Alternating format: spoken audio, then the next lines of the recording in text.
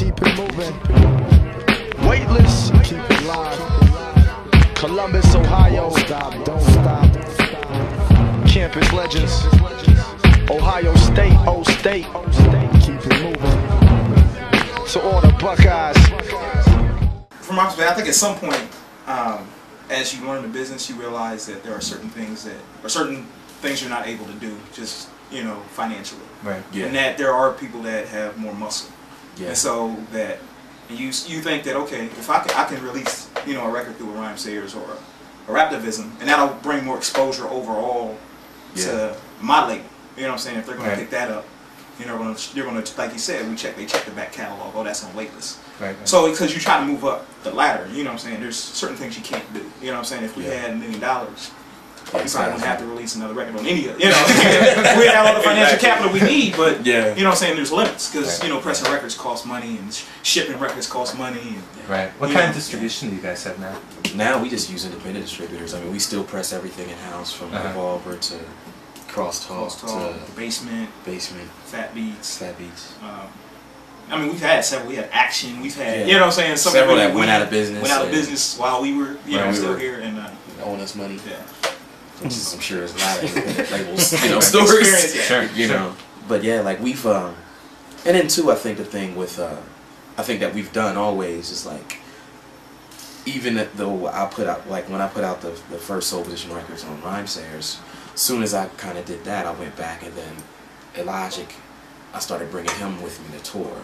And I think that in turn kind of increased his visibility. And, we were going to do a DJ Prism record and they were touring with me. And now I think with me doing, especially since only things I've done have been like one album deals. Right. It's kind of helped come back because now I can tour and I'm in front, I'll get to have the advantages of being on a bigger label like a Rhyme Sayers, being able to tour one of their big acts. And then when I tour by myself, they can't tell me who to bring, so I can always bring an envelope, a greenhouse, a Logic with me. Right. And I think that's how we kind of all benefit. And I think something that I believed early on was that,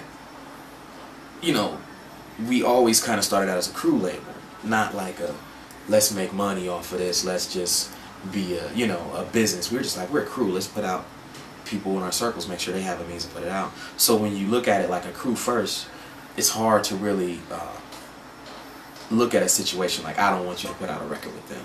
Like, you look at it like, as long as you're putting out a record bigger than us, with someone bigger than us, do it. Right. And that's kind of how I want it to be. I want us to be able to, develop things, because there's a big gap between like a label the size of a Weightless and then like a Def Jux. And a lot of artists just can't go to Def Jux. Right. Or a lot of artists just can't go to Rhyme Sayers. But I think if their careers are built in an environment like Weightless, where they're allowed to tour and develop, I think eventually when they want to make a bigger move, it's always there. Right. We're not like, doing 7 album deals, contractually binding people. Right. We're just like, hey, handshake, right. Let's do it. Here's what we made, here's what we didn't make, and that's kind of how things have gone. I mean, obviously you've done a lot of production on the records that you've put out, but I mean, do you think that there's a certain aesthetic to the label, like say, putting a record out by like Envelope or whatever? Yeah. Or if you're going to look for other artists, is there? I think there was. I think we're trying to kind of get out of that a little bit now. I think we kind of want to maybe expand the vision we have. I think, like the Envelope, and then I think we're going to do the Zeros record in November. And I don't think like either of those guys necessarily sound like, me or Logic or Greenhouse. But I think that they've each got their own kind of niche. And, Envelope developed his by himself. And then, Zero kind of did the same thing, because no one put out his record, he put it out by himself, and it was received well. And I think those are the scenarios that we kind of look at, like, these guys already have so many things in place. They just need a support system. And if we can be the support system, then let's do it. But in terms of sound, like, I don't want us to be boxed into a certain sound. I mean, I want to do, from instrumental records to rock records to whatever we like.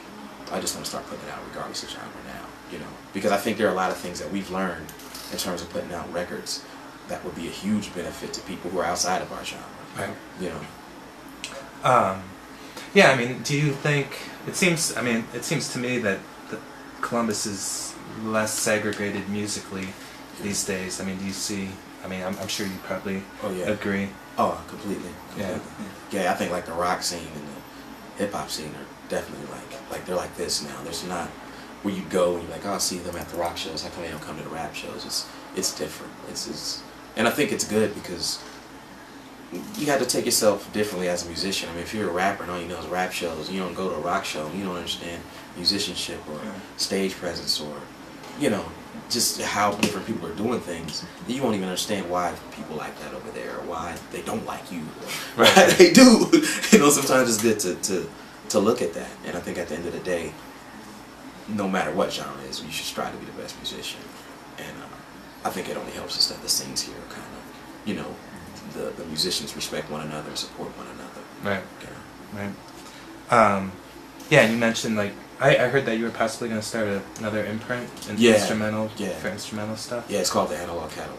Okay. Yeah, like I've got like the struggle I've been having is just the first record I'm going to put out has been a compilation, and it's everybody that I know that's good, but it's taken me like 9 months just to get all the music in. Right. And then by the time I get the music in, I got the art record, and the artist's like, well, I can't finish it. But I've got pretty much everything in that I need to roll with it. You know, I wanted to put out something in November, but I think I'm gonna wait till January, February to release the first thing. You know. Cool. Yeah. What are your other future plans or goals for the label? I just want to be here in another, 3 years. You want to celebrate 10 years? I think 10 as any, label in the city, and to still be relevant. It's hard. Right, that's the key. Yeah. Yeah, to still be relevant. Yeah, stay relevant. Because you can stay around 10 years, drop records no one cares about. But if you're still dropping records and you're still selling, because I think last year was probably I think our biggest year, because we put out, 05, we could say 88 came out. We dropped 2 Greenhouse records, an Envelope record, and all of those records were at some point or another no lower than the top 5 in Magnolias, in sales at the shop, and a lot of them rank higher than anything locally, and a lot of national releases. And we had I viewed that as kind of our breaking out year in terms of showing what we could do. And I think, starting this fall and into next year, I hope we'll have another one that kind of launches us into another, year run, and I hope to be able to do more like national tours where just like everyone in Weightless can go. Right. But I just want to be here in another 3 years and say that people care. Right. I think that goal is the Newport, or like the just in terms of like a label being able to say my artists play there, because we're looking at like Rhymesayers. When you go to Minneapolis, and almost every artist on Rhymesayers can play in a venue the size of the Newport, right, and headline. From even the guys who don't even sell a great amount of records locally, they got such a strong support system, and the scene is so big there, to whereas Brother Ali, ID and Abilities, they're getting 1,300 people out when they do a release party, and it's just bigger there. I think we're building something that hasn't been built, but that's where I'd like to eventually go. Right. To where we can just put out enough quality releases that people just associate us with that, and it just continues to build. But I don't think we can do that if we just put out some kind of records. I think we have to continually change what we do and adapt. Yeah, specifically you mentioned the Zero record in November. Yeah, that's going to be November 4th. We want to do another Greenhouse record after that. I don't know. I want to do another Weight Room record, but it's coming along so slow because I have 2 other solo records I'm working on, and I hope to finish both of my next solo records and figure out where they're going to be by the end of this fall. But I think next year is probably, we're going to put out at least 2 to 3 records next year. And I'm sure, we're going to do another Envelope record, another, I think Envelope, Greenhouse, Zero, I think that's going to be the next 3 records we put out. And then I might put a Weight Room out or another instrumental record out. Depends on what happens. Alright. And then if we get some rock bands, there's bands we like, but I'd like to do a rock record and just try it out and see how it goes,